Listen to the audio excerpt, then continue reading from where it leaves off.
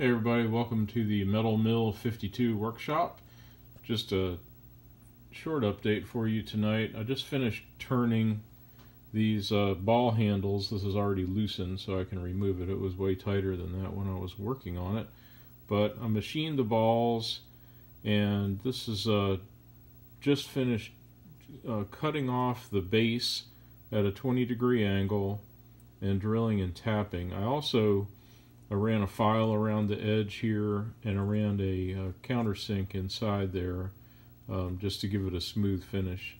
So they came out really pretty nice. That's a good finish on there, and pretty pleased with it. It's a little bit scratched up because of the little cup. I'll show that in a minute, the ball cup. But I'm really happy with these. These are the large ones for the Quorn.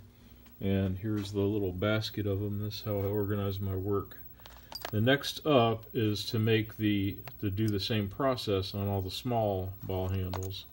So this is the rough blank, not rough blank, but the finished blank for the small ball handles. They're 2 inches long, and they'll get faced off at a 20-degree angle also, and drilled and tapped for a 1032. This is a 5/16 24 thread. I've meant to mention that. The British, it calls for a BA thread, and the 5/16 24 is the closest to it. So the small ball handles are next. What I'll use is the cup. Here's the little cup for the 1/2 inch, and this is the George Thomas design. Let me show you how this fits in the lathe in the 3-jaw chuck. So you set that in, you squeeze it with the jaw, and you set the angle, which that's what I wanted to show with this setup here. It's kind of unusual, unconventional, but I have the cup in here, and I just played around with things that would give me spacers in the back here that would give me the 20-degree angle, and happily this thing worked out good. It was nice because it was larger than the perimeter of the chuck jaws, so I was able to use little twist ties to hold it in place for I figured, machining 10 jaws, it's not that big of a deal. And you see, the cup is still stuck in there pretty tight, so I'll put the 1/2 inch cup in there. This is the 3/4 inch cup. I'll put the 1/2 inch one in, and I'll have to play with it, play with the angle. I have a little angle device here I can show you. This is what I did to check. I just set this here, and I watched the angle of the handle when it was inside the chuck. Just adjust it, and I played with different things in the back. So it naturally, this is the smaller handles. To get the similar angle, I'm going to need a thicker standoff piece there, if that makes any sense. So that's a little update on the ball handles. Once I finish, a couple things. You might have noticed I have these three. These two of these get to be machined with a flat 0 angle, and those will be that's the Type C, and one will be a spare. So that's why sometimes you get on a roll when you're out here machining stuff. So I put these in plastic tape to remind me that they get treated differently.